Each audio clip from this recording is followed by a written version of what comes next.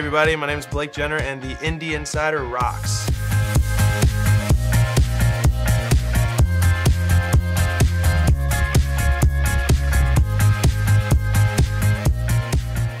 Well, you know, I came to surprise Robert. I knew he was doing this whole thing, and I wanted to visit him today, but I figured it'd be a good surprise. I spoke to Alana, his assistant, on the phone. I was like, all right, I'm gonna come surprise him, so I surprised him. You did. But yeah, I mean, with everything going on, I mean, I have Robert to thank for everything. He's been like a second father and like my guardian angel with everything. I mean, he's been just been looking out for me, whether it deals with agents or managers or auditions, you know, or working on sides, or, you know, I'm writing a script right now as well on top of being on Glee, and he's just been, I can go to him for ideas, and we talked the other night about it, and it's just, he's just the best. He's the man of a thousand. Remember that?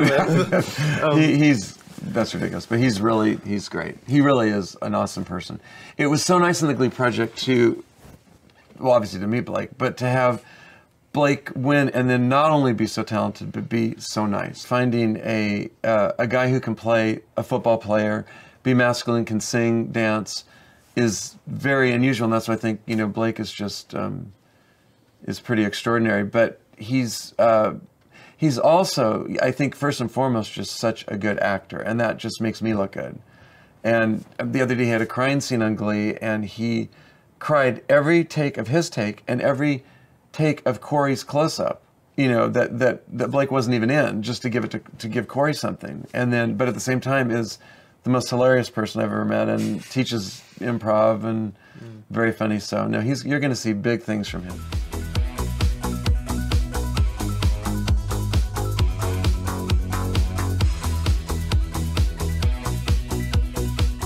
Oh, the name is Gap Year, and it's about these three friends. They just graduated high school, and they're the ones who stayed home that didn't go to college. And you get to see like kind of like their journey and like what happens on the course of this whole gap year, and all that stuff. And it's really funny, and it's got a lot of heart, and it's got a, you know, it's just, I think it's a good combination of everything. And when it's being shot and all that stuff, it's just gonna come together awesome. It's not like your typical, I mean, I think, because anybody can compare it with like Superbad or any of those, but I think the difference is that there's been films about, you know, high school. You know, we were talking about this the other day. His wife pointed this out, that there's been films about high school, there's been films about college, but there's never been films about the in-between, about those people. The people that are lost. Yeah, the people that are lost. So this is gonna be an awesome tale of that.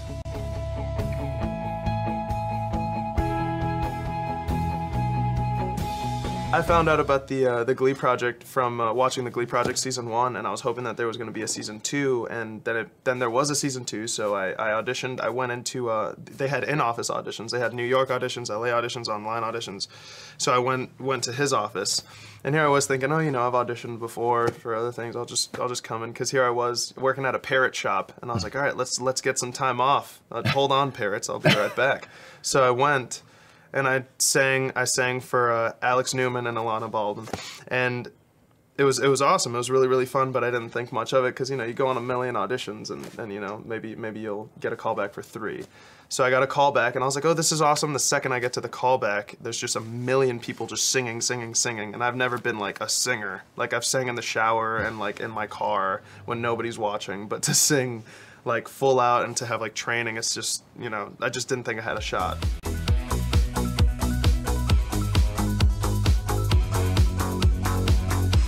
Then I got the call from him on Skype that I got on the show, and I was like, what? That's crazy. And I told him that, because he set it up to be this whole sad thing. He was like, oh, Blake, you know, this and that, I'm sorry, I think you're so good, but, you know, you're on the show. And I was just like, whoa. And I told him he deserved an Oscar for that. And but yeah, and then winning the Glee project was amazing. I mean, other friends of mine have booked other shows, and I was like, oh, how was it booking your show? And they're like, oh, it was awesome. I got the call and I was so happy. How was it getting Glee? I was like, well, confetti fell, and it was amazing.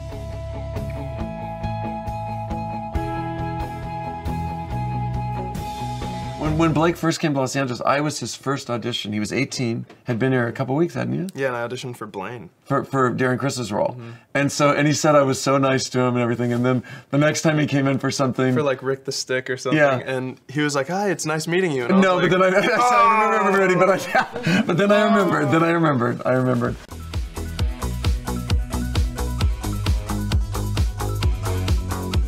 Glee project has changed my life in a million ways. One way is that I'm not eating ramen every day for breakfast, lunch, and dinner, so that's cool. I'm eating a little bit healthier, but I mean, it's just, I mean, never in a million years. I've watched Glee with my brother every Tuesday when I was in high school when it first came out. You know, season 1, season 2, I was always watching it, and then just to be on it, it's just a dream come true. I never thought I'd be on Glee.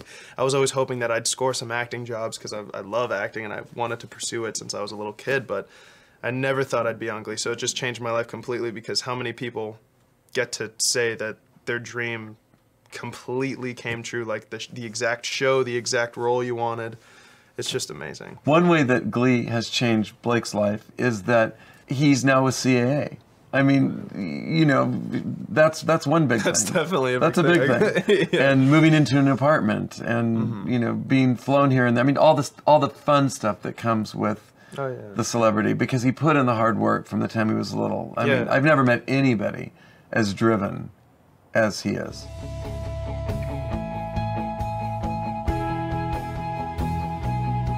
Oh my gosh, you should tell. This is a hilarious story, which is not a good casting. I mean, casters probably shoot me for doing it, but. Oh, the whole Michael Taffy? Yeah. Yeah. So when I was you know, out here, when I first came out here, you know, I had an agent, I had a manager, but I mean, I've always been the type of person that wanted like to be hands-on with everything. I didn't want to wait around for someone to get me opportunities. I also wanted to like do it myself. So I kind of made up this manager, and his name was Michael Taffy, and I set up an email and everything, and I'd call and pitch myself, and I'd just be like, oh, I got this great kid. I've got this great kid. His name's Blake Jenner, and he's like a next star, and he's this and that and this and that. He's just perfect. You should definitely meet him. You know, sometimes I would call for feedback on auditions. I'd call to pitch myself. Sometimes the feedback wasn't always good. So on the inside, my heart was breaking. They would be like, oh yeah, you know, I was really disappointed with him and his performance. And on the outside, I have to be this professional guy like, oh, okay, yeah, for sure. But on the inside, I'm like, yeah. I said it's a terrible thing for I just find it so hilarious. But he also, my favorite is that he posed as somebody British. Oh, and went to the audition and looked up a little city in case they asked him questions about, so they wouldn't know a lot about it. And then he did the audition with an American like he speaks. Because I figured, you know, if a British guy comes in and does an American accent, everybody's like, whoa, this guy's real. This guy's the real deal. So I came in with an accent, and I had like this little town that I even looked up a school, the street that I lived on and everything in case they asked. And luckily they didn't. But yeah, so I did that, and then I just started with my whole, you know, the way I'm talking right now. And then they were like, wow, like we don't even sense a British accent when you speak your American accent, and I got a call back for it, and it was such a funny story. He said he also, this is a good thing for a cast, he said he would walk out of the audition room and then pretend like he had to tie his shoe so he could listen at the door to hear what was being said. I've learned all kinds of tricks as a casting director from the actor. Cat's out of the bag. Nobody can use those now. Oh, as my manager, okay, this is how Michael Taffy would sing. I've got a client named Blake, and he's perfect for this role, so come see him and let him come. I don't know. Well, my ultimate goal as an actor is definitely, you know, I totally want to win an Oscar one day, and I totally, you know, but I definitely want to make my own stuff. I've always wanted to act, but I've always wanted to write and maybe direct one day, but definitely just be involved in creating something that I love and that I'm very passionate about. You know, if I write something, I definitely want to see it come to life, and I definitely want to play a role in it, and also, you know, take part in casting the other roles, and I just want the hands-on experience for everything, because I think making your own material, like creating your own film or television show, that's just like the ultimate high. So I totally want to do that. That's my ultimate goal for sure.